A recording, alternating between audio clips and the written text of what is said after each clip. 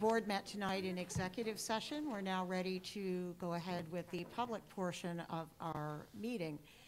We have something very special here tonight. As you can see, off to my left is our band and our band director, Dr. Gage.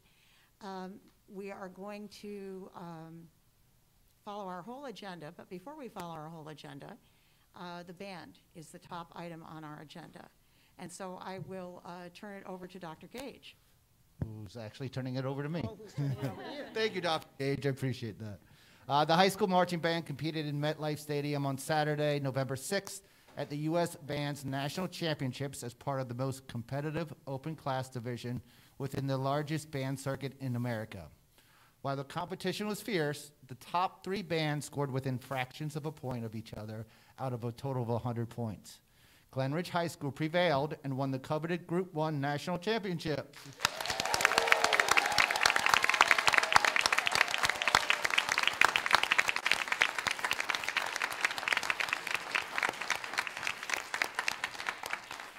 Our students gave the best performance of the year and outscored bands from schools as much as 4 or 5 times larger than Glen Ridge High School.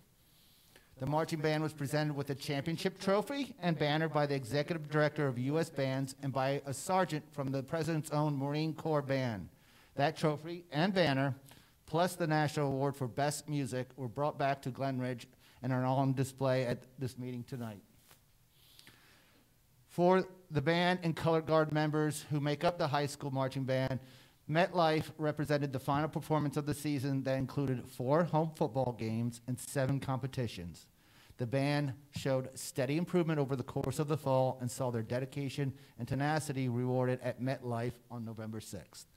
Our band has earned national awards for Best Visual and Best Music in seasons recently past, but this is the first championship banner brought home from the Meadowlands by the marching band since the year 2000, and is only the 6th in school history.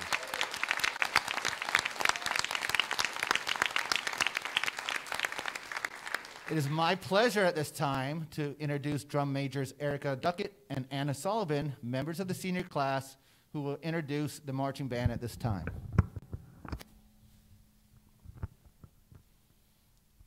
Hello, I'm Anna Sullivan. I'm one of the drum majors. And I'm Erica Duckett. I'm also one of the drum majors. And our show is called Caravan, A Journey Through Big Band Jazz, basically where we go through the history of jazz with 6 songs, which are... we start with Tuning Up by Toshiko Akiyoshi. Then we do a song by Count Basie called... do a song by Count Basie called 1 O'Clock Jump. Then we do a Benny Goodman song called Sing, Sing, Sing. A Glenn Miller song called In the Mood. A song by Duke Ellington, song by Ella Fitzgerald called Caravan, and a song by Yoko Kanno and the Seatbelts called Tank. Thank you, and enjoy.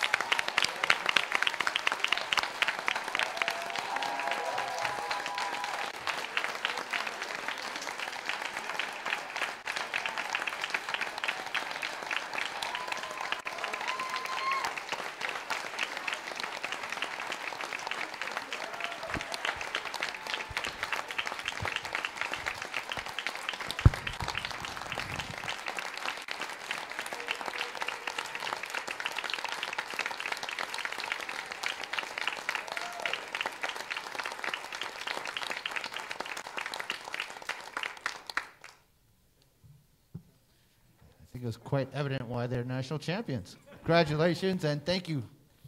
Band members, I have just one thing to say, and that's we need you here for every board meeting. Thank you so much for coming tonight. And I know many of you are here with the band, as it were. We love it when people stay for our whole meeting, but if you have other obligations, this is a convenient time to go meet those obligations.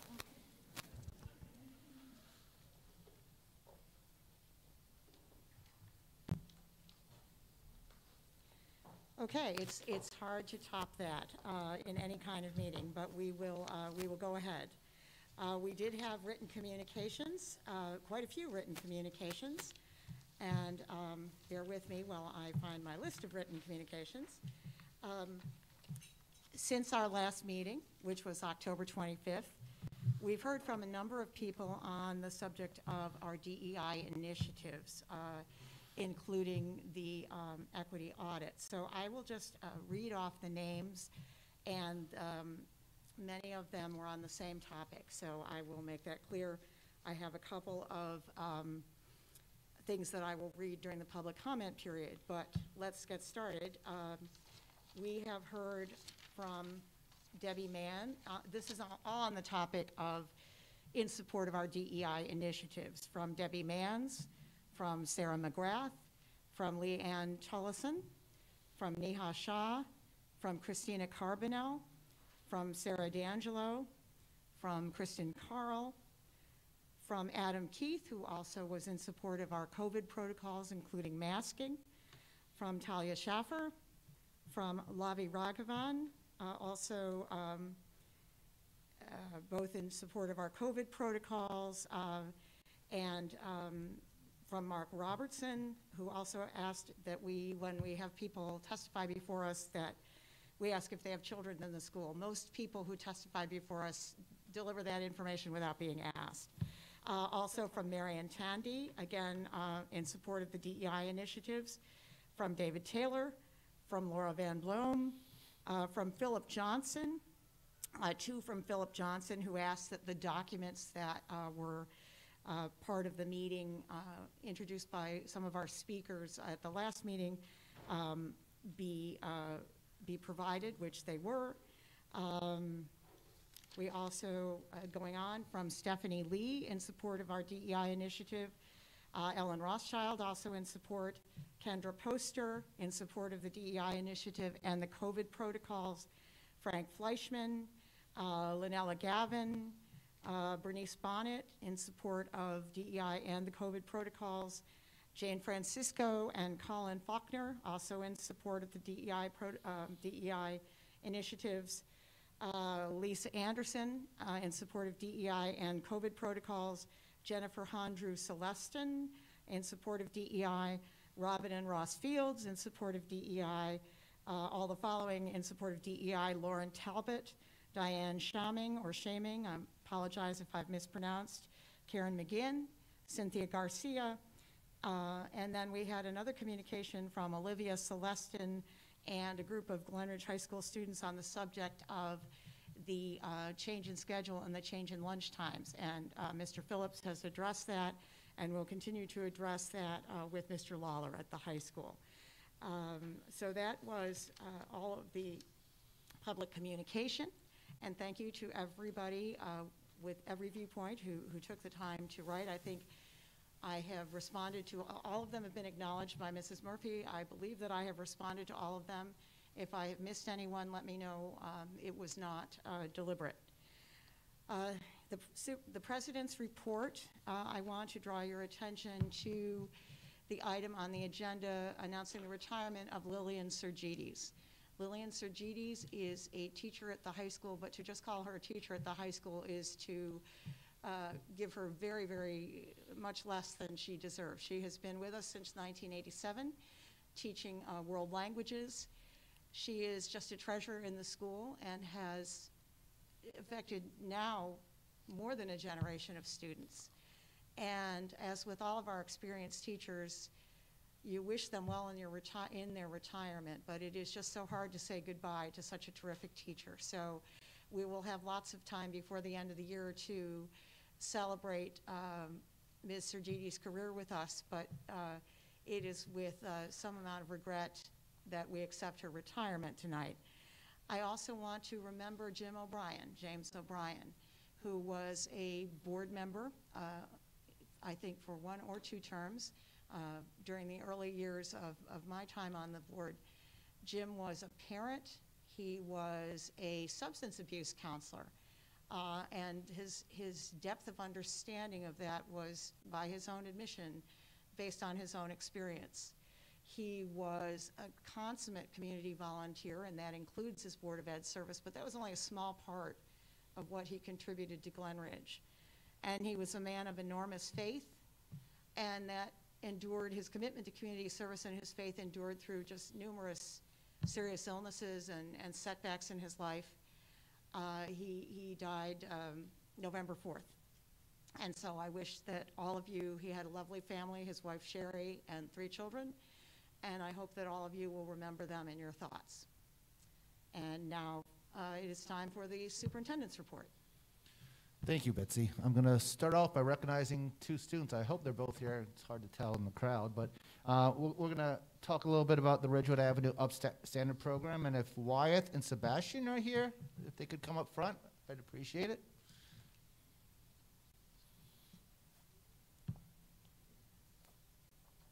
Hey, Sebastian, how are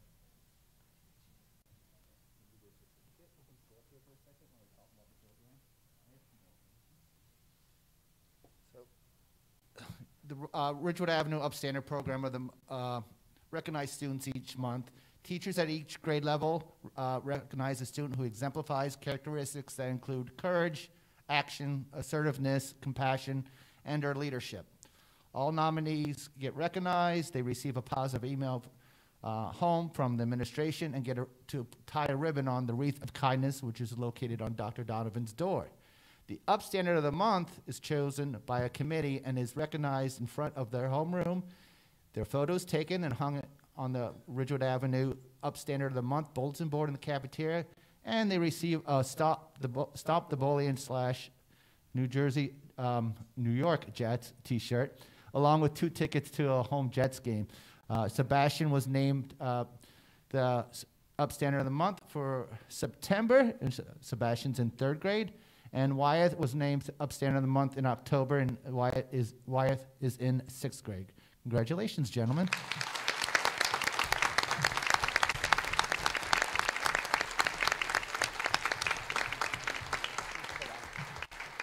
Sebastian, you can go back. Thank you. Thank you. I also like to recognize Lillian Sergides. I taught with Mrs. Sergides. She has a rare dual certification in French and Spanish, so she was very valuable to us and afforded us a lot of flexibility when it came to scheduling. She spent part of her career in Glen Ridge going back and forth between Ridgewood Avenue and the high school, where she was teaching Ridgewood Avenue school students an introduction to both of those languages at the time. She's passionate, energetic. She's a terrific educator. I always enjoyed spending time with her, and I wish her the most memorable final school year of her career.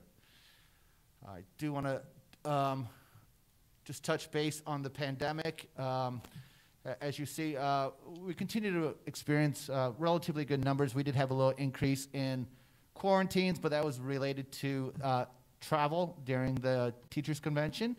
And I want to remind individuals that the vaccine is now available for 5 to 11-year-olds if interested. Tonight I want to talk about the curriculum process. It was brought up a little bit at the last Board of Ed meeting. The curriculum process really, there's 3 aspects to the student learning component. We look at curriculum, instruction, and assessment, and we work those 3 components together to make sure that our students are learning as much as possible and in the best format possible. When it comes to the curriculum, we work on a 5-year cycle. So every content area is revised and rewritten at that time when their cycle period is up. Currently, this year it's the mathematics program content area, subject area. But just because we work on a 5-year cycle does not mean at any time we can go back and review and revise curriculums as needed. And sometimes we're adding courses to a content area that needs to be included. We construct a district curriculum review committee, and we get representatives from each building at each grade level. And that committee then will develop a mission statement. They will review current curriculum. They will articulate between grade levels or content areas based, if you're in the high school, they're going to be reviewing the assessments. They're going to evaluate programs they may want to bring in or textbooks. And then they're presented with the curriculum components, including mandated topics. There are a number of mandated topics that are needed to be included in our curriculum. And that includes diversity, equity, and inclusion topics. And I just want to review some of the mandates that are out there that are included in our curriculum. The most recent one is a new law that became law in March of this year, and it's A4454, which requires schools to include instruction on diversity and inclusion as part of the New Jersey State Learning Standards. Other mandated DEI topics are the Amistad Commission, the Holocaust Commission, and more recently, the SB 1591, which mandates instruction must be included about the contributions of LGBT and disabled people. So we have a number of DEI mandates that are included and are taught within our schools. And you can find our curriculums online. I will be posting this presentation, and you can click on that. But it is on our website, so if you are interested in reviewing our curriculum, they are available. Our curriculum consists of several different things. You have the framework and the content of instruction, and that really discusses what grade level it's happening at, what if there are prerequisites to get into that class. Will include components of the curriculum, course title, the department mission statement, the individual course description, and the units. The units are really the thick of the curriculum. That's what is being taught and the different components of how it's being taught.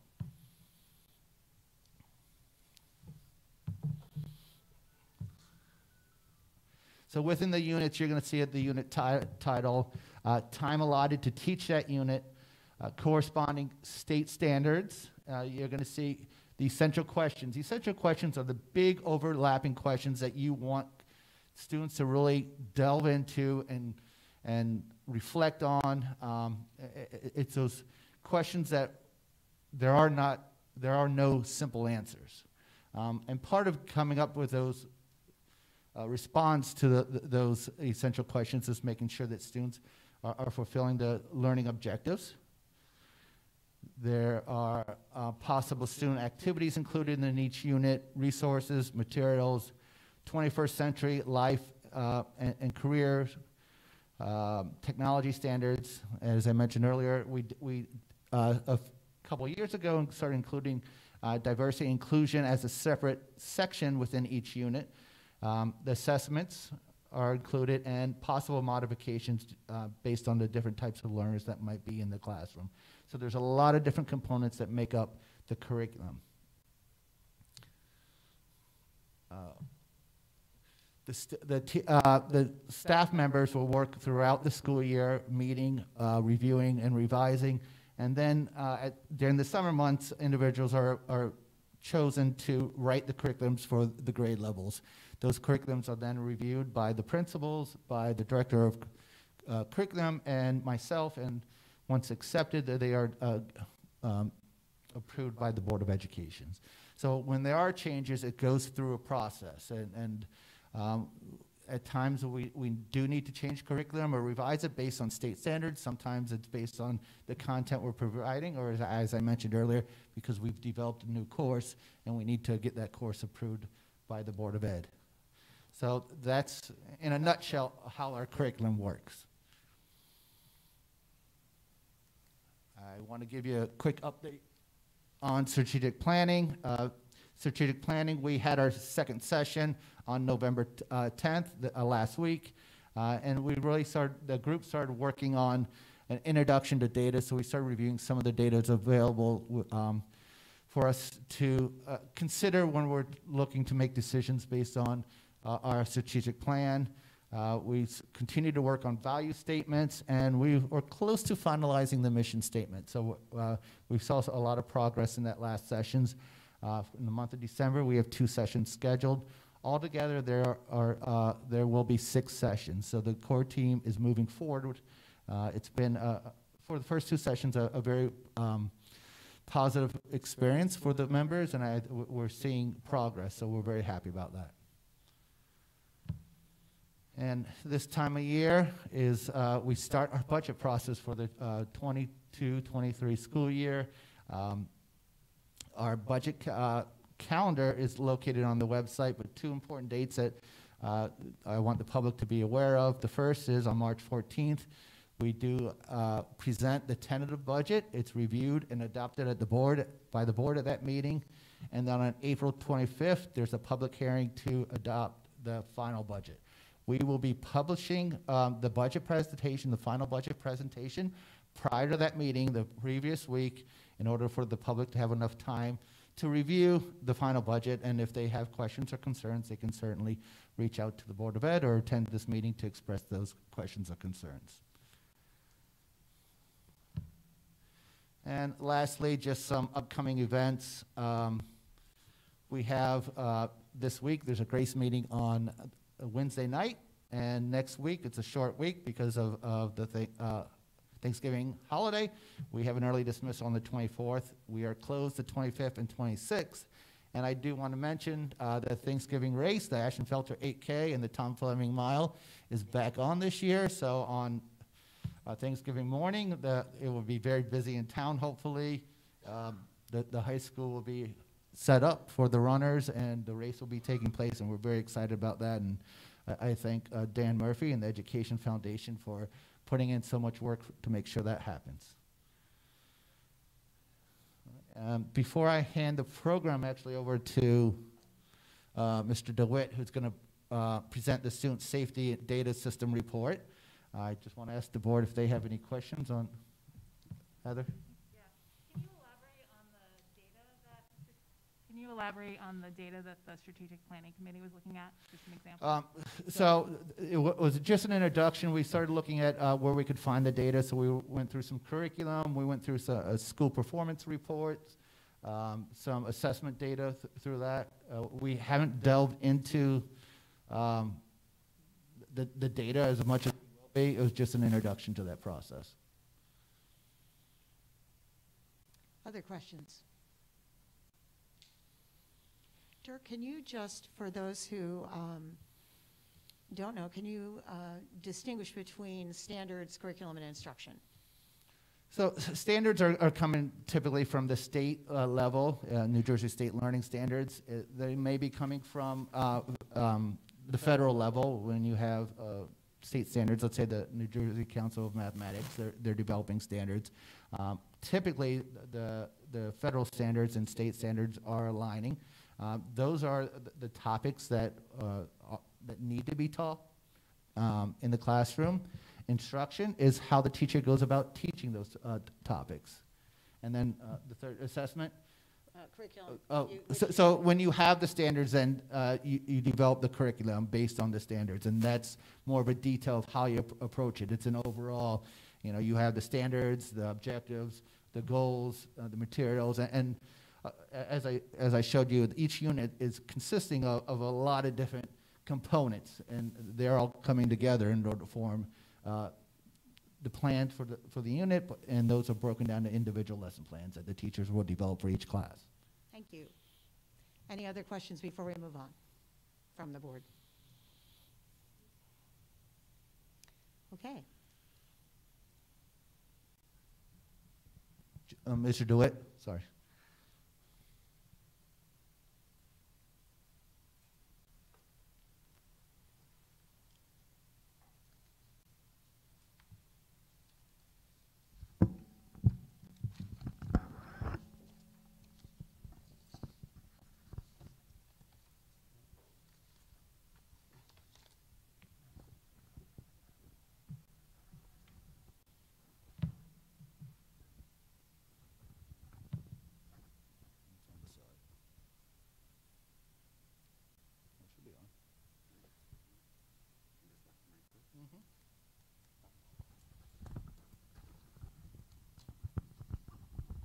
Okay, thank you so much.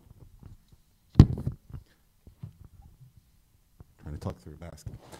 I'm here to present the student safety data system, the summary of harassment, intimidation, or bullying, investigations, trainings, and programs, including the report of violence and vandalism.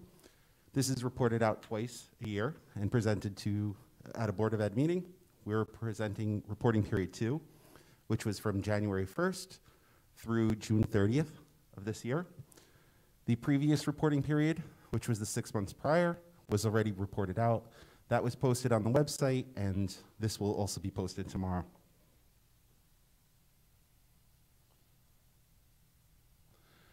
The student safety data system combines the 2 previous systems. There was an electronic violence and vandalism report, which was called the EVERS system, and also a HIB investigations training and program system. As you'll see on the next chart, these are the different columns that will be presented. There's an incident total, which occurs. We have to report out if there's any incidents of violence, vandalism, substance, weapons, and HIB confirmed. That will be on our incident total. Then there's also incidents of violence, the definition of that being anything that's assault, fighting, kidnapping, robbery, extortion, etc. Also vandalism, which is arson, computer trespass, damage to property, and those other things.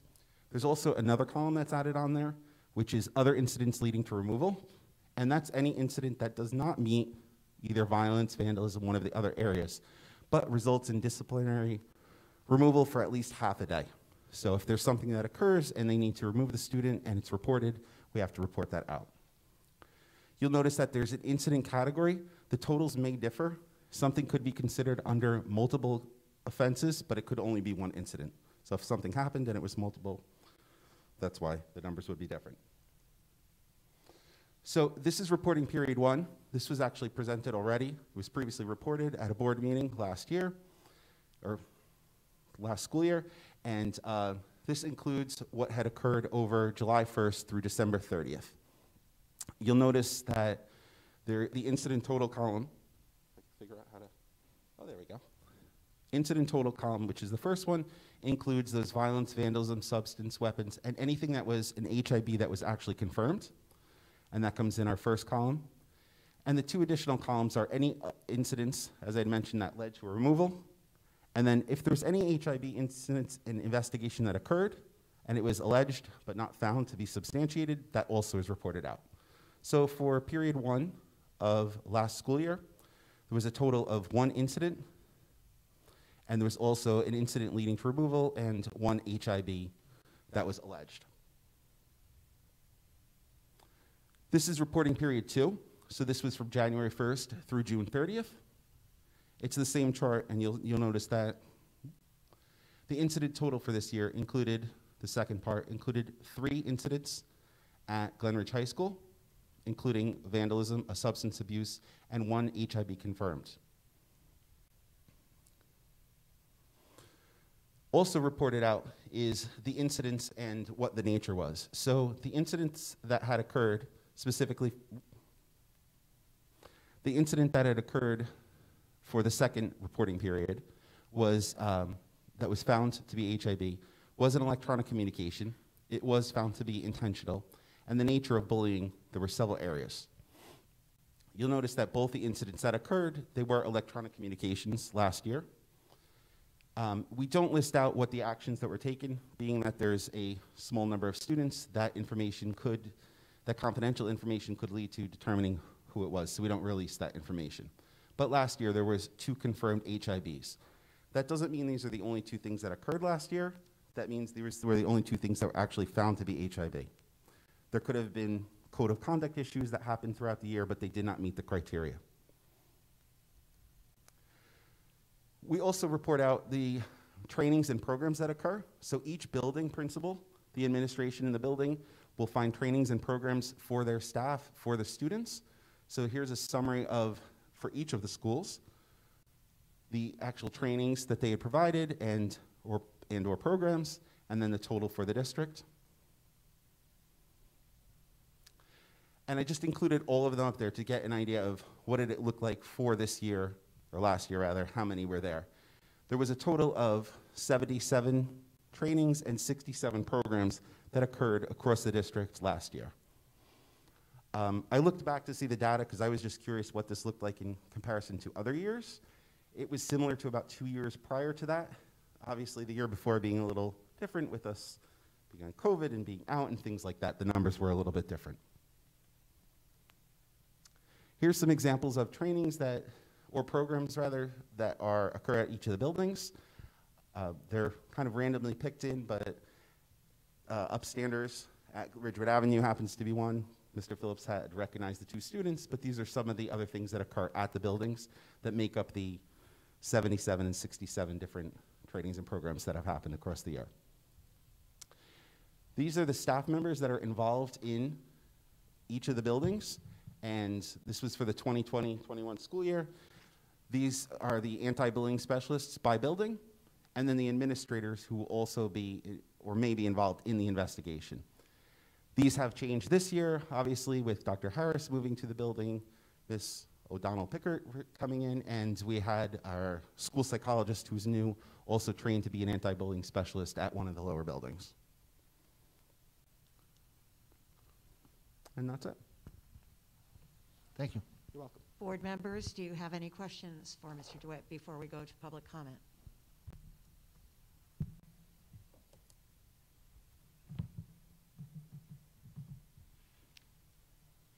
All right, thank you, Mr. DeWitt, for that. We're now at the first public comment period for comments on agenda items only. If you see it on the agenda, whether we've just talked about it, for example, the violence and vandalism and bullying report, or whether it's on your agenda, that is, you can certainly ask about it. We have a few protocols. Each person, if you have a question or comment, should come to the lectern. I believe there's a sign-in sheet. Give us your name and confirm your Glen Ridge residency. If you have more than one question or comment, please give them to us all at once so that we can try to answer them in the order that you've given them. And everyone has 2 minutes. I will be timing it on the stopwatch feature of my phone, and I will tell you when your 2 minutes time is up. So, does anyone have a question or comment? Hi. Pam DeLuca, 21 Madison Street. My third child is a junior, Giannina DeLuca, and a member of the National Championship Glen Ridge Marching Band. I'm here to both thank you for acknowledging their amazing accomplishment this year. They put in countless hours of work and practice 6 days a week to ensure perfection on the field, both at home games and in competition. So thank you all for recognizing them, and thank you all for the standing ovation at the end. My second point about the Glen Ridge Marching Band actually falls very much in line with the conversation around DEI in the district of Glen Ridge. If there is not a better example of diversity and inclusion in a group of students than the Glen Ridge Marching Band, I would challenge anybody to find one. You have freshmen to seniors, and each member of that band is as important as the other. They represent a number of nationalities, a number of religions, a number of skin color, and a large group of LGBTQIA students. And they get along, they meet every week, they sit in circles to celebrate their competitions at the end of each Saturday. They play games together, they respect one another. And I just want them to be a leading example of what we can all be in Glen Ridge. Thank you. Thanks so much.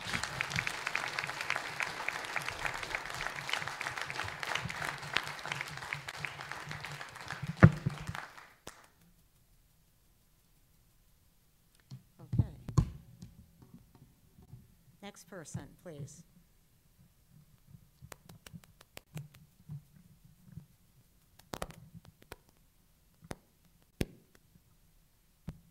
Good evening. Wendy Sheps, 60 Forest Avenue.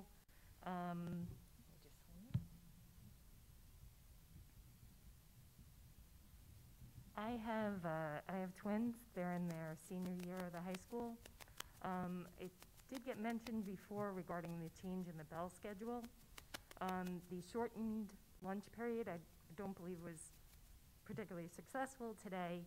My children have been leaving school in the time of COVID, taking off masks, sitting in a large group for lunch. Just seems very concerning, and I would appreciate it if the board could address that. Thank you. Was that all? Oh, okay, thank you. We did also receive an email about that, and Mr. Phillips, would you like to address that? Sure. I know there's concerns as the weather's changing about being able to get the students outside in a safe and environment that's proper at that time. Mr. Lawler and I have spoken about that.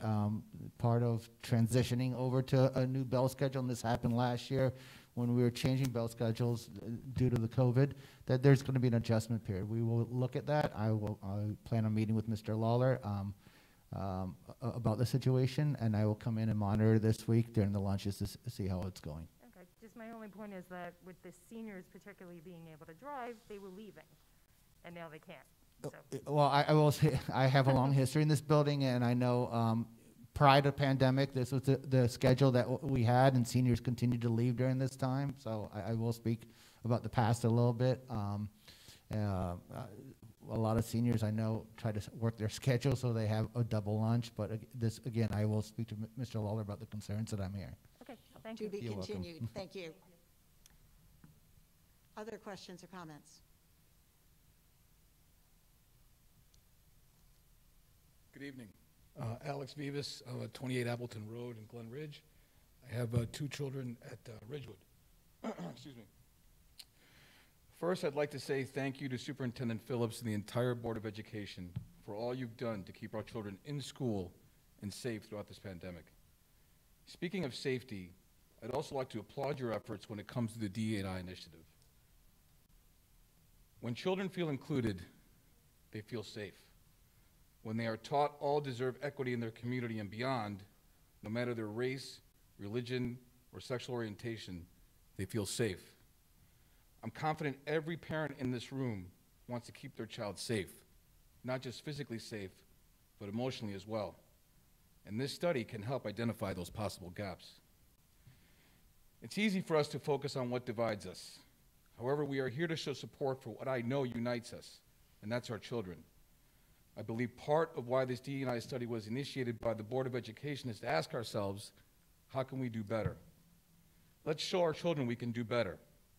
Let's embrace the true meaning of diversity and inclusion by listening to each other and by letting the recommendations be presented when the time comes. I thank you again for your work, and I look forward to those recommendations. Thank you. Thank you.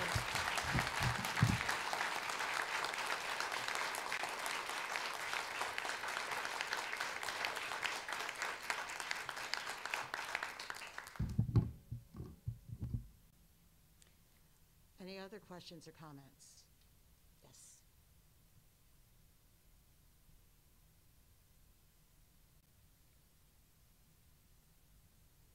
Hello, I'm Nadia Meliker. I'm at 27 Appleton Road. And I just wanted to say again, also I support the Board of Education's diversity initiatives this year. Thank you for the information about the curriculum. Completely in support of changing the curriculum as needed, because I mean that's the main reason we moved to this community. We expect our children to have an excellent education. In this day and age, that means that children need to understand points of view beyond what they see day to day. It means having teachers who are trained on how to have conversations about race and gender. It means having administrators who are knowledgeable and empowered to confront uncomfortable situations as they arise. It means book selections in English class should be current. It means changing the curriculum as needed to prepare our children for success in college and beyond. The Board of Administrators' role and the administration's role is to deliver an outstanding education system that is current and competitive with the rest of the country and the world. And part of consideration of diversity is part of that. You, the Board of Administration and the Board of Education and Administration are charged with nurturing future leaders and thinkers. You can only create leaders and thinkers if the students are encouraged to look beyond the borders of their homes and beyond the borders of their towns. An educated student needs to consider the big, beautiful, complex world out there. Thank you for your hard work to manage the change necessary to keep Glen Ridge as a school district to be inspired by. Thank you.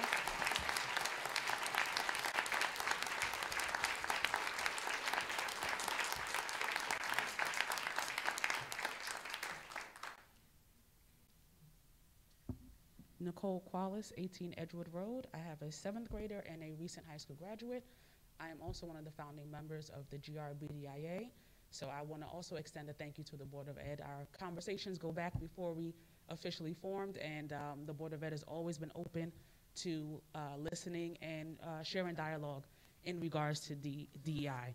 I also want to share that I sit on the board of, I work with, in my corporate space, also DEI efforts. And what we are sharing, or what is in the agenda and on the table, really goes beyond our kids' front doors and even their classrooms. This will follow them for the rest of their lives. So really being able to come together, I think it was already shared, having this open dialogue to show that they can lead and go into the world to be respectful. Also having, as we mentioned, Glen Ridge's excellent education system, along with excellent character, as they continue to see the world beyond Glen Ridge. So I just want to thank the Board of Ed again. I want to thank everyone's comments from even the last meeting, because I think this opens up the door for healthy communication, which is what we all want to see. Thank you. Thank you.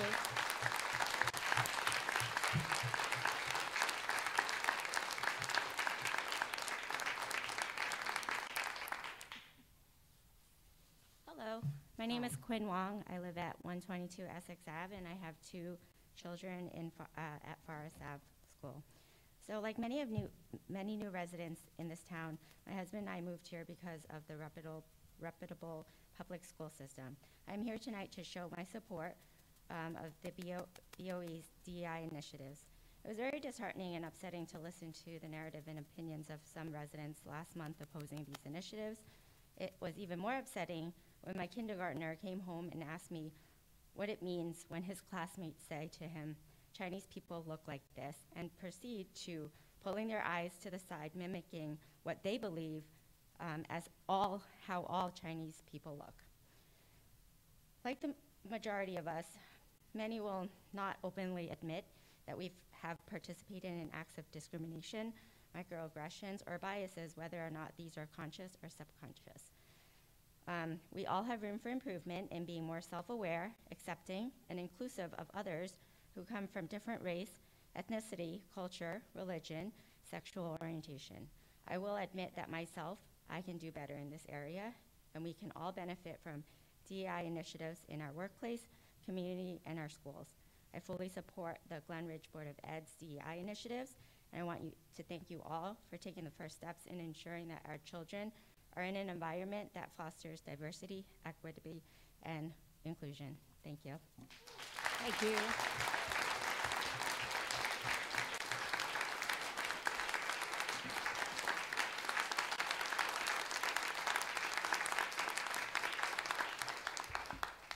Hi, my name is Christina Lynn Elliott. I live at 72 Forest. I have 2 young kids at Forest Avenue School. Thanks, Quinn, for speaking up. My kids have also had similar experiences just recently. That's why I'm here today, so I wanted to voice my support for the diversity, equity, and inclusion efforts.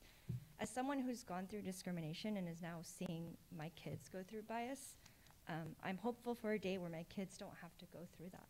And I would have loved a Board of Education to go through the DEI audit and efforts. So thank you so much for everything that you're doing. I really support it, and I look forward to the recommendation.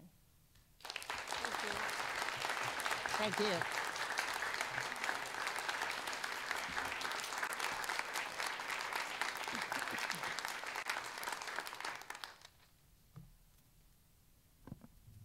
Hello, my name is John Militello, and I live at 7 Ferncliff Terrace here in Glen Ridge, and I have an 8th grader and a 5th grader.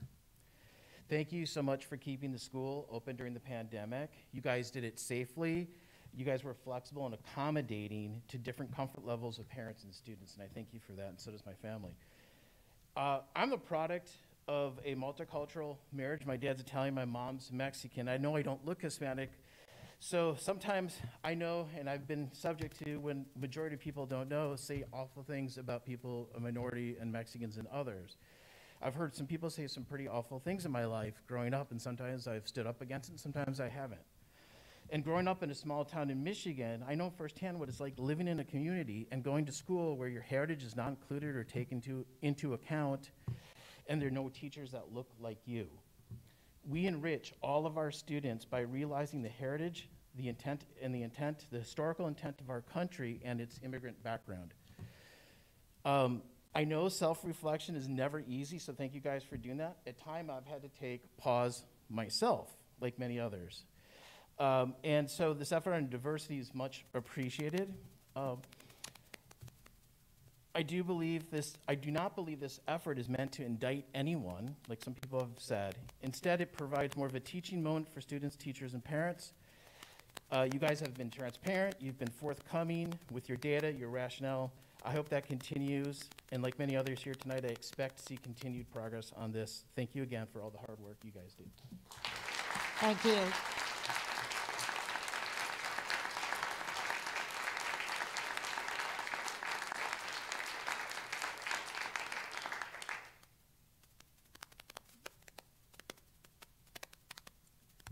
Hi, my name's Diana Bryan, and I live at 25 Clark Street.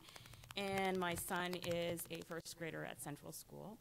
And I wanted to come up here to thank the board and administration and the educators for investing in this diversity and inclusion program in not just education, but as well as in hiring practices.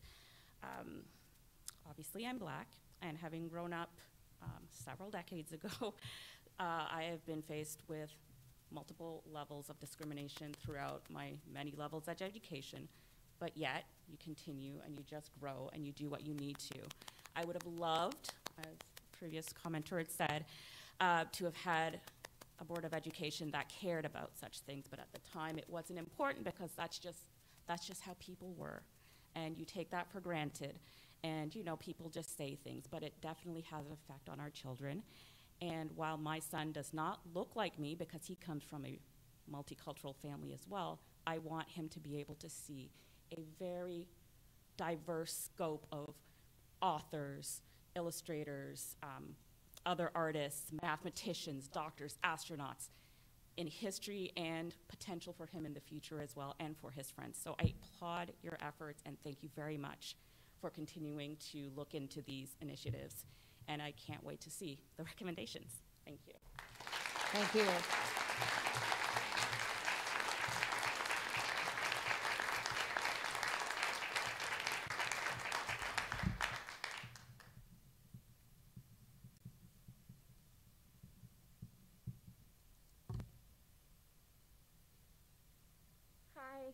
Hi, my name's Leanne Tullison.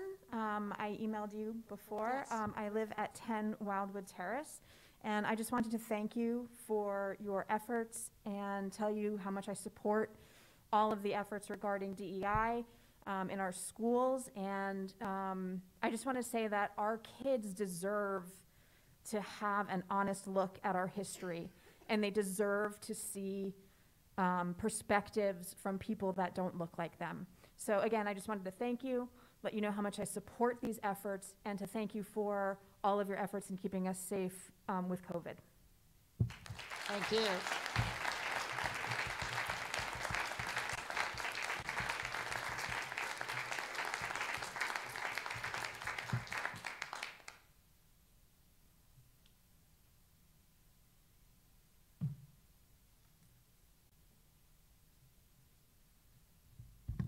Hi, I'm Julie Coe. I have 2 seniors and a recent graduate. I'm at 33 Snowden Place in Glen Ridge, obviously. Anyway, I just wanted to say thank you and show my support for the DEI initiative in the school. Really, when I was watching the video of the last meeting, I couldn't believe the comments that I heard, professing, you know, that there's absolutely no racism in Glen Ridge, or a comment that the Olive Branch report is recommending the teaching of CRT, because both are not true. Both show total ignorance, and they both are dangerous. The Olive Branch report doesn't suggest, you know, teaching CRT. If you read the report, it clearly does not say anything about that.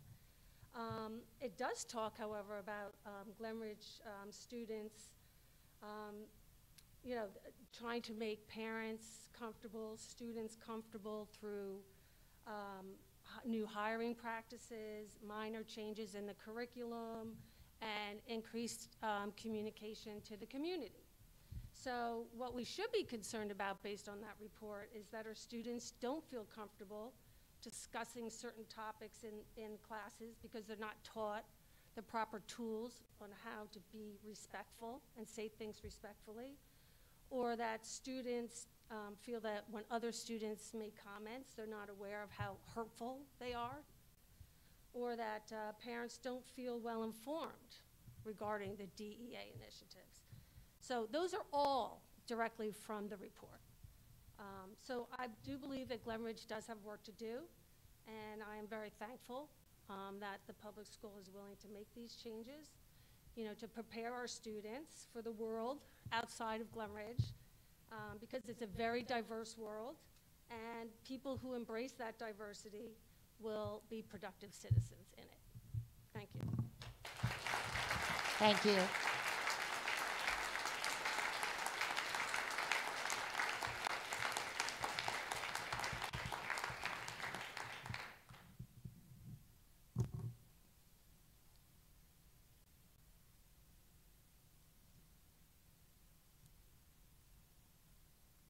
Mike Walsh, Mayolis Avenue, Glenridge resident, daughter in grade 10. Just wanted to add my support and voice my support for the DEI initiatives that you're undertaking, and I wish you all the best of luck with those things. And that's all. Thank you.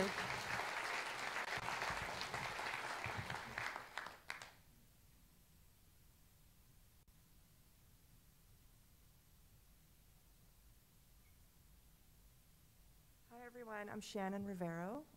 I live at 18 Douglas Road.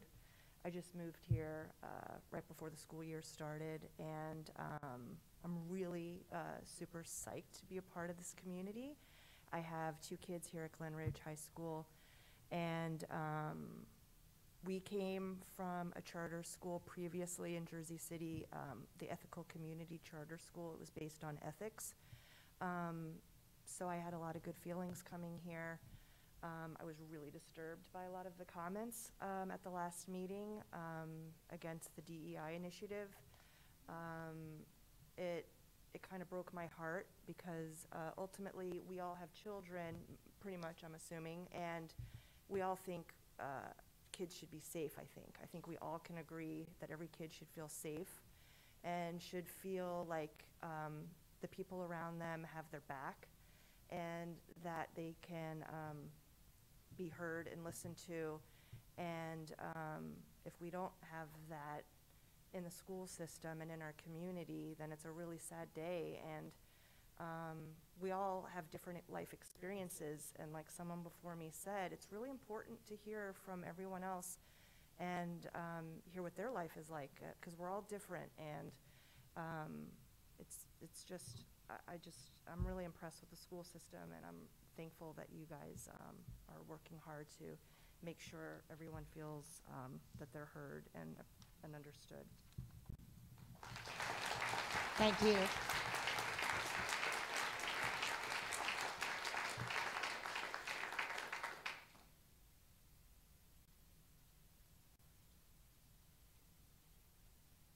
Good evening. I'm Lita Moloff. I live at 12 Windsor Place. I have 2 kids in the Glen Ridge school system, and I'm here to also lend my support for the diversity, equity, and inclusion work that the Board of Education is doing. I think as a community and as a school system, our task is to develop future leaders and community members of this town and the world beyond all of our doors, and that diversity, equity, and inclusion education is a central pillar to that education, and I support all the work that the board is doing. Thank you very much. Thank you.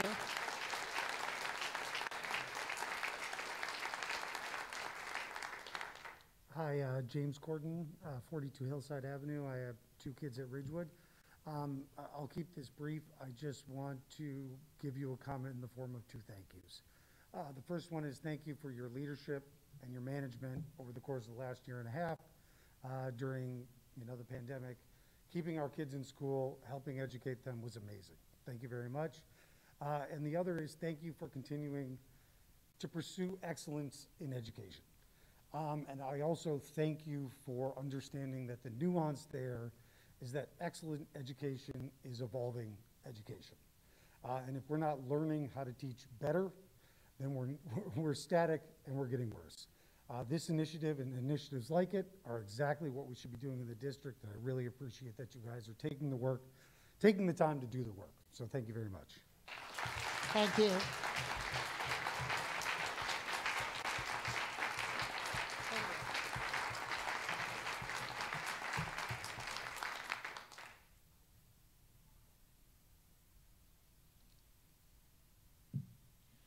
My name is Greta Sawa. I have 2 children in the school district. I'll mention that they are Asian, Caucasian, so they're biracial.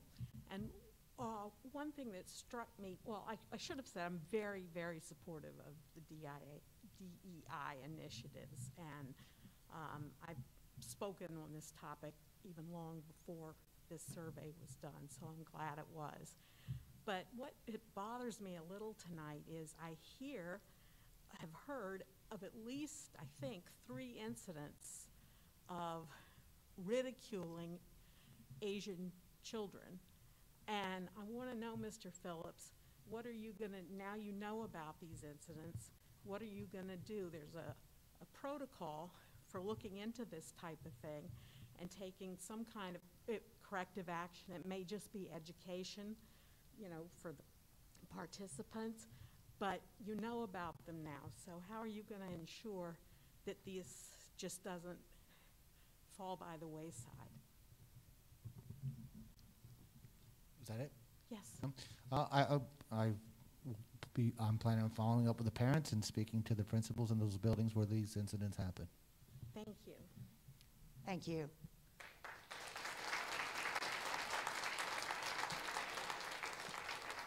Anyone else?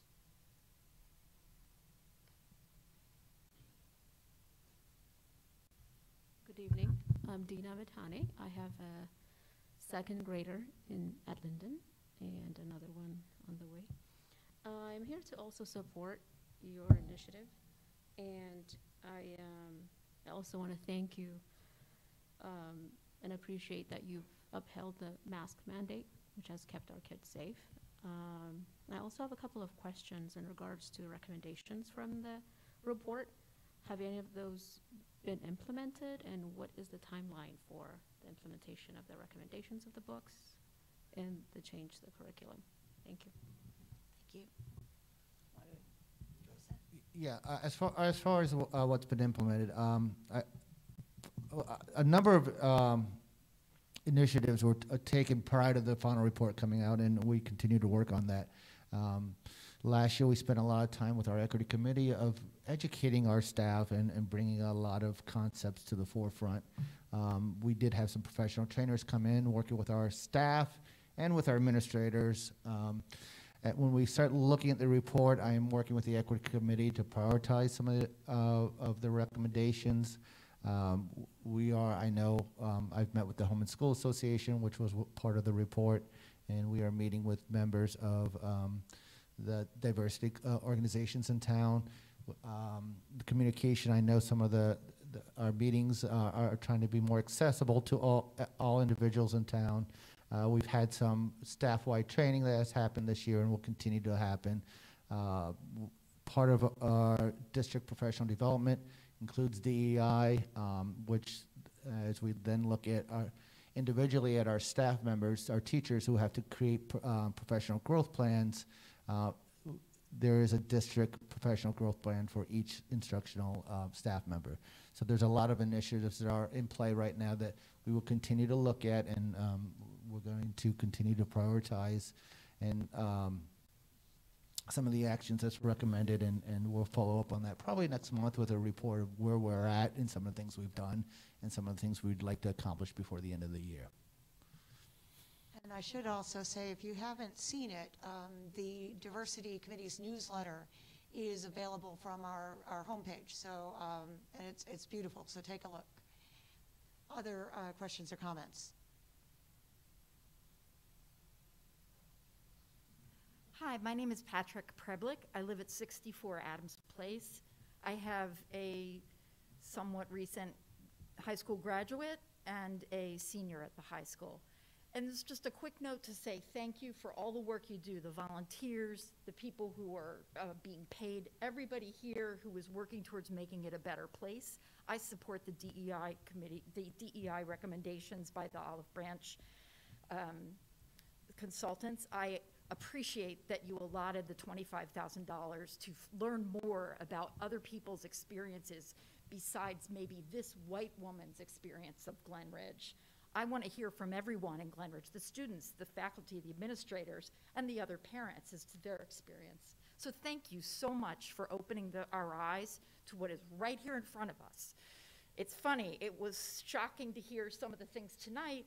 It was shocking to see the recording to the last meeting. It was shocking 2 meetings ago to hear some of the things that are said. And I would like to apologize to any of those of you who were upset or offended by anything that was said. I'm here to tell you that this girl feels like we've got to make some changes, and we so appreciate the hard work that you're taking to make those changes. So thank you, thank you, thank you, and thanks for what you did and continue to do during COVID.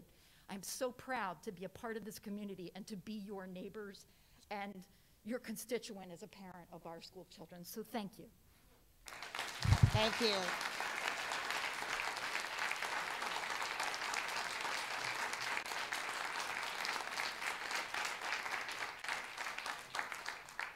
Anyone else before we move on?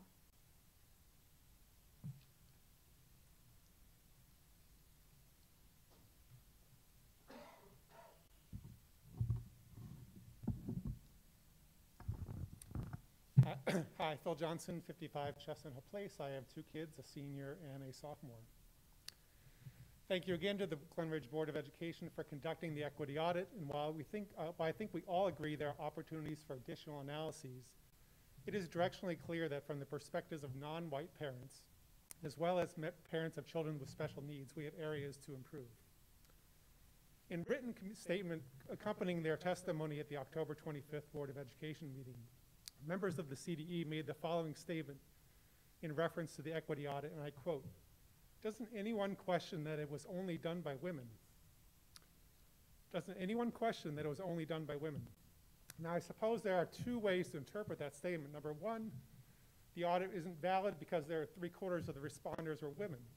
Therefore, what the audit needed was more men to respond in order to counteract the perspectives of women. I'm pretty sure when the 19th Amendment was passed 100 years ago, Congress didn't require the share of women's votes to be less than that of men. Interpretation number two, since the olive branch auditors are female, the mere fact that they are women makes them unqualified to appropriately conduct an equity audit. And the work isn't valid until it is checked by men. This sounds to me like the first half of the movie Hidden Figures. I'm pretty certain, based on my 20 years of living in Glen Ridge, that we have an amazing group of intelligent women that don't need someone with a Y chromosome to approve their work or tell them what to think. Instead of refuting the results of the audit, I would opine that the statements by the CDE confirm that we need to embrace further DEI efforts in our school and in our town. More than 90% of teachers and students, and more than 70% of parents support continued DEI efforts by our schools. I'm thankful for all the teachers that have instructed our kids to prepare them for college and more importantly, prepare them for life in the world beyond Glen Ridge. To keep moving forward, we need to embrace the values of 2021, not 1961 and not 1921. Thank you. Thank you. Thank you.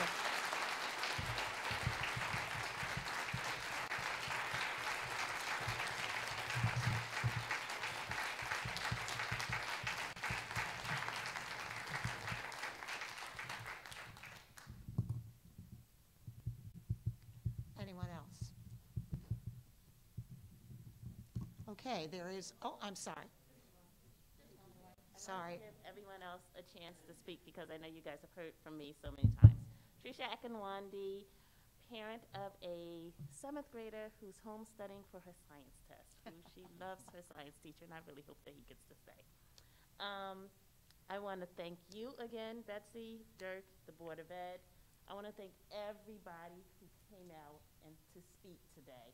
I know it can be a big challenge with working, you know, being a mom, being a dad, you know, being a member of the community, and, you know, it's not always convenient to get to a Board of Ed meeting, but the fact that we had so many people write in, the fact that we had so many people come up and speak, I'm just so overwhelmed.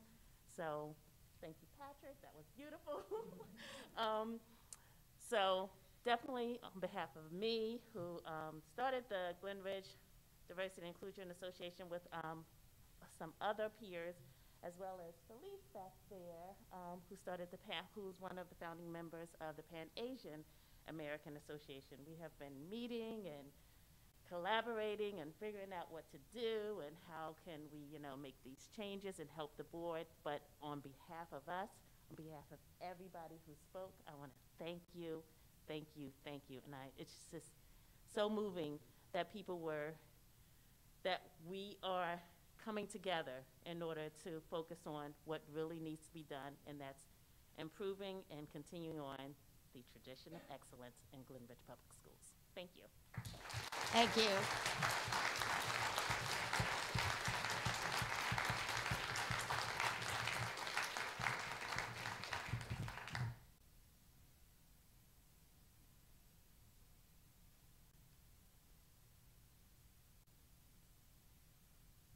Hello, I'm Billy Jo Rivera. I live at 18 Douglas Road, and I'm a student at this school. I just wanted to give some insight from somebody who attends the school about things that I've observed. I've heard a shocking amount of 7th graders specifically say slurs, and I've heard some shocking statements. So for some people to think that racism, quote unquote, doesn't exist in Glen Ridge is very concerning that they're so blinded by what's actually happening and unaware.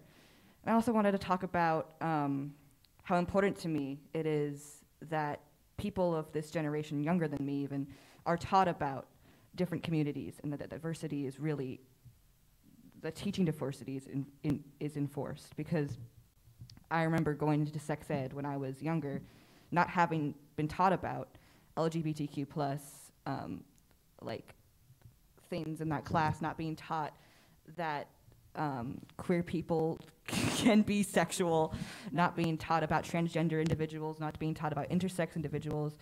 And it's very important to me that these children understand what it's like for many people that have to deal with the discrimination they deal with. And like, I even have teachers, and I have friends that are transgender that get misgendered every day at school by teachers, by students, and how unaware most teachers probably are, how harmful it is, how it puts a red flag on every student that's misgendered, that they are now a target for bullying and other harassment. So that's just all I wanted to say.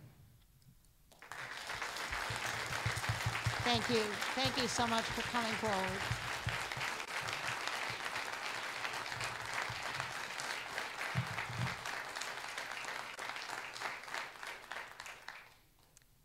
Anyone else? We do have a second public comment period at the end of the meeting.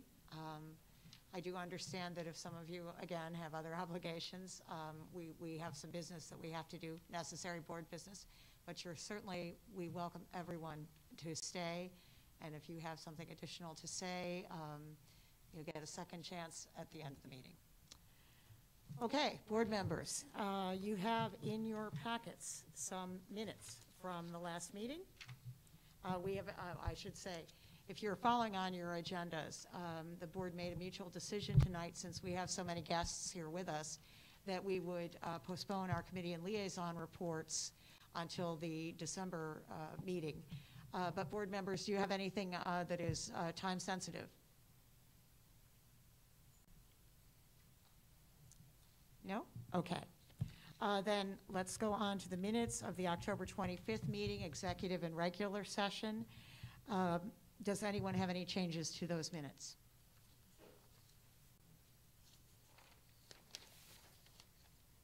All right. Michael, would you move the minutes, please? I'll move M1. May I have a second? Second. Second from David. Since there are no changes, Barbara, would you call the roll? Mr. Bonnet? Aye. Ms. Boyle-Vellucci? Aye. Mr. Campbell? Aye. Mr. DeLue? Aye. Ms. Gottlieb? Aye. Ms. Graham? Aye. Ms. St. Aubern? Aye. Dr. Yaris Ramos? Aye. Ms. Ginsburg? Aye. Motion carries. Thank you. Before we go on to the administrative items, you'll note that A2 is the Glen Ridge Board of Education goals for the 21-22 school year. These are something we do goals every year. We will also shortly be doing district goals. But I wanted to just go over them because the discussion tonight certainly coincides with these goals. So the first one, use BOE meetings to provide enhanced updates regarding board committee work. The board has a number of standing committees we report out on a monthly basis, and we want to make those more clear, more illustrative of what the board's committees do. Oversee the outcome of the equity and special education audits and ensure the communication of outcomes and next steps to the school community, just as you've suggested to us tonight. Participate in and review the outcome of the district strategic planning initiative and ensure the clear communication to the school community of the outcomes and next steps of that strategic planning.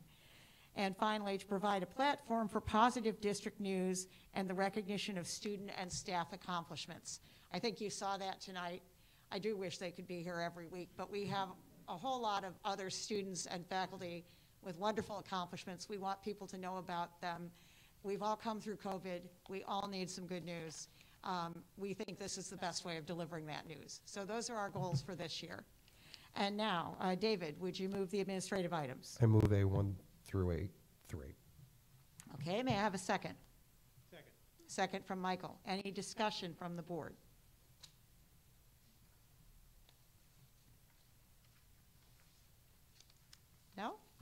right, Barbara, would you call the roll?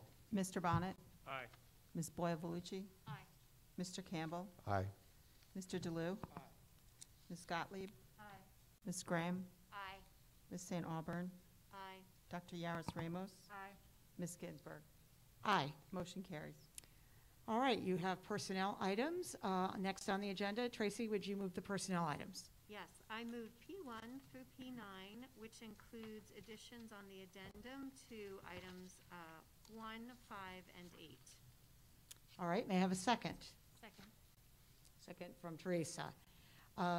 Personnel items, because of their confidential nature, are handled in exec session.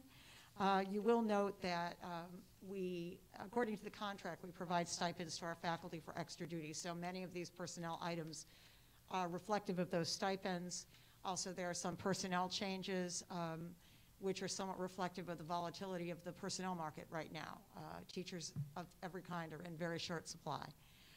With that, Barbara, would you call the roll? Mr. Bonnet? Aye. Ms. Boyavolucci? Aye. Mr. Campbell? Aye. Mr. DeLu? Ms. Gottlieb? Aye. Ms. Graham? Aye. Ms. St. Auburn? Aye. Dr. Yaris Ramos? Aye. Ms. Ginsburg? Aye. Motion carries. All right, business items. David, would you move the business items? I move B1 through B5. May I have a second? I'll second. Second from Dubois. All right, any discussion, board members, on any of the business items?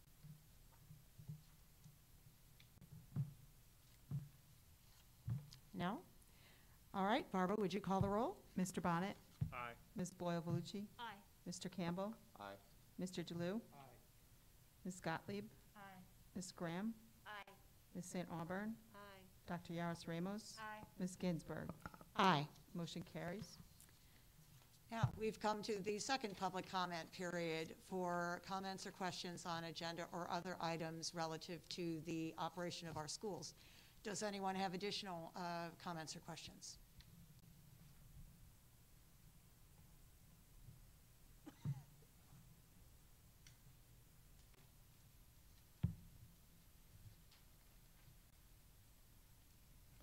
Hello, my name is Jerry Melliker. I live at 27 Appleton Road, and I have 2 children currently in the school system. And I just want to say how awesome it is to be here tonight with so many friends and neighbors speaking out in support of the DE&I initiatives and bringing inclusion into our school. And being open to diverse perspectives has personally benefited me through unique professional opportunities, rich personal experiences, and lifelong friendships. For me, embracing diversity also means providing all students with role models who look like them and share their cultural experiences. Diversity is not a curriculum, it is a community. Diversity cannot be taught, it must be experienced.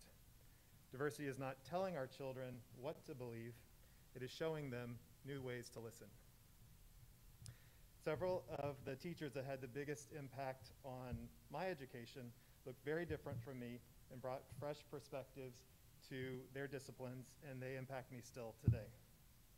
The diversity of my children's neighbors and friends should be reflected in their school staff, teachers, and administrators. Following the recommendations in the Olive Branch Diversity, Equity, and Inclusion Report, I look forward to hearing more specifics on how Glen Ridge Public Schools can attract and retain a talented and more diverse staff and further commit to delivering opportunity, success, and fulfillment for all of our children. Thank you. Thank you.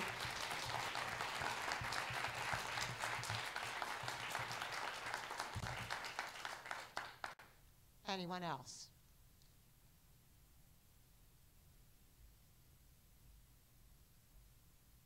Hey, my name's Ryan Doyle. I'm a resident here.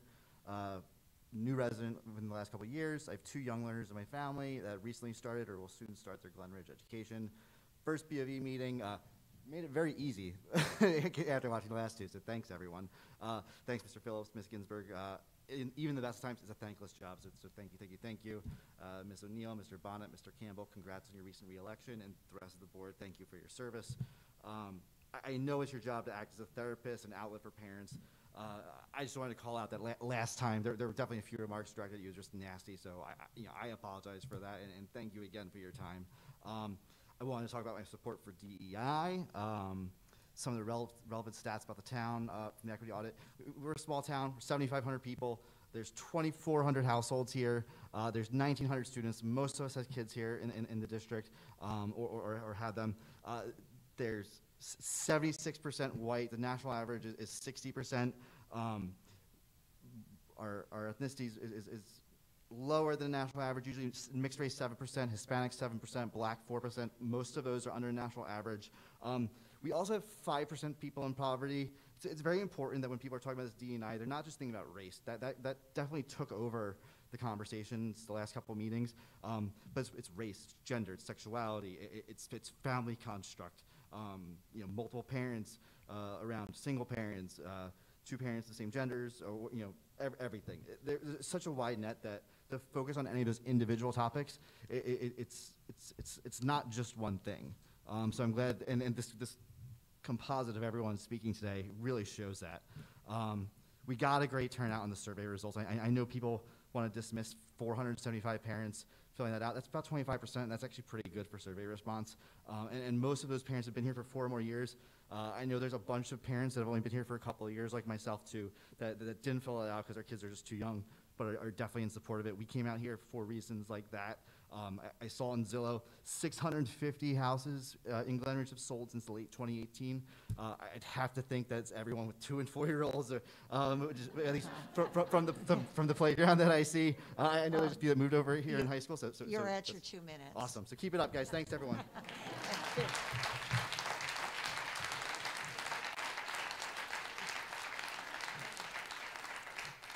Anyone else?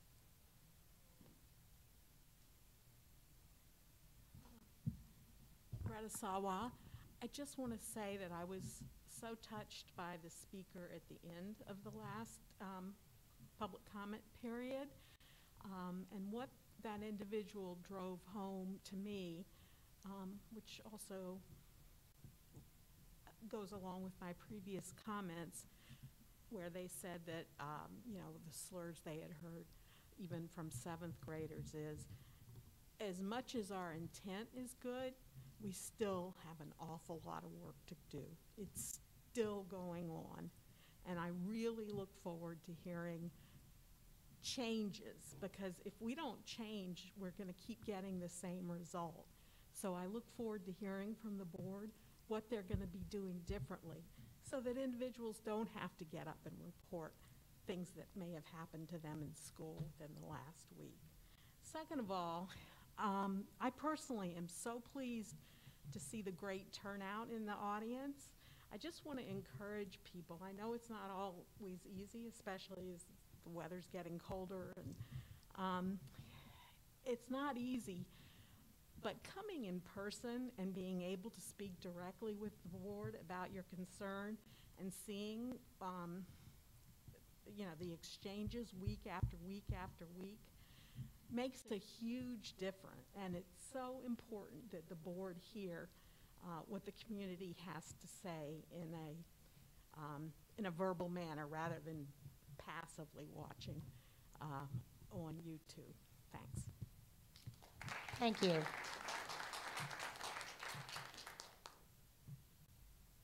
Hi, my name is Tricia Snyder. I live at 170 Hawthorne Ave. I have a senior and an 8th grader. And I wanted to say, first of all, thank you so much for all that you do. I can only imagine how hard it's been the last few years. I strongly support the DEI initiative, and I want to echo everything that Patrick said. I also just want to mention, since someone else mentioned some stats, that by doing this DEI initiative, we could possibly increase our school rankings, because 10 to 40% of school rankings are based on diversity and inclusion. And that's the fastest and best way to actually increase our school rankings. There was also just an article in the Wall Street Journal about people wanting to move to towns that have more diversity. So not only that, it'll increase our property values. So I look greatly to hearing about your recommendations. So thank you very much. Thank you.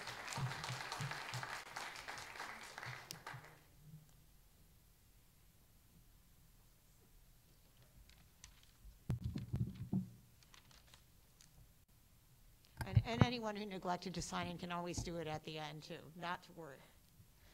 Hi, my name is Erica Spade. I live at 34 Edgewood Road. Last week, I received an email from the listserv for Central School, where my son is a kindergarten student. It read, "Dear Central families, incorporating diversity, equity, and inclusion lessons and activities has been a focus this year for our school district and for us here at Central School. Children's literature drives our lessons to help increase cultural awareness and provide a culturally responsive educational experience for the students and staff. We want to involve you in the learning process by sharing the many cultural heritages that make up the Central School community.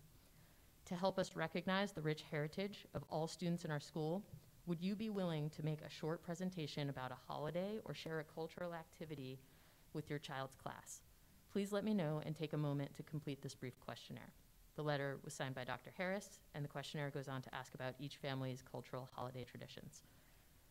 My understanding of CRT, or critical race theory, is that it is a theoretical framework through which legal scholars attempt to understand racism, intended or otherwise, embedded in particular laws and government policies.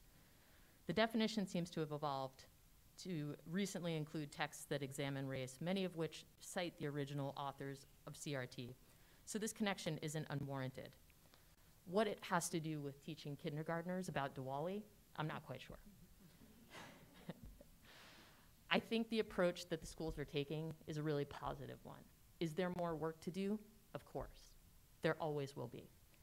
But I think my ask of you, the board, is to provide some definitions so that we're at least all speaking together from the same resources. I think that will help make the conversation moving forward involving all community members a lot less divisive and a lot more productive. Thank you. Thank you.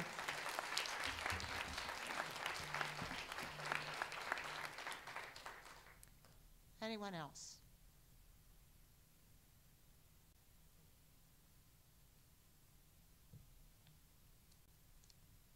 Hi, my name is Ellen Stein. I live at 198 Thomas Street. I have two kids. One is in the middle school, one's in the high school. Now, I know if I didn't speak out, I'd regret it. I was really deeply disturbed over the last couple of meetings and tried to organize and spoke to some of you individually. And I wanted to speak as a white person and thank all of the folks, all of them here, for coming out. I appreciate all the points of view. And I'm really grateful that the town is willing to have difficult dialogues. They're important for excellence. I also want to put on my professional hat. I'm a psychologist and I run a career center for a university that's very diverse within Manhattan. And I want to piggyback off of what my colleague over there said, that diversity, it's not going away. And if we are not teaching all of our students of every background and in the widest scope of what we would define diversity, how to coexist with each other, how to learn with each other, what diversity means in its widest array, we're not doing our students justice. I know that the employers that come to look for students at the school I work at, they want to know that the students can work across cultures. They want to know that the students are embracing, regardless of what their skin color is. They want to know that the future leaders have the competencies. And I'm just really grateful and heartened again to see so many people, neighbors and colleagues and people I hope to get to know, coming out in support of this. So please keep up the good work. I know it's been awfully hard to be in education the last couple of years. So I appreciate it. Thank you very much and excited to see where things go. Thank you.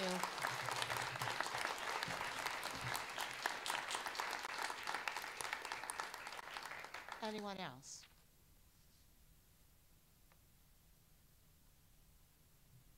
Okay, that being the case, may I have a motion to adjourn? Motion. Moved. Second. Was that a second, Michael? That was a resounding second from Michael. I want to thank you all for taking the time to come out tonight. Thank you so much.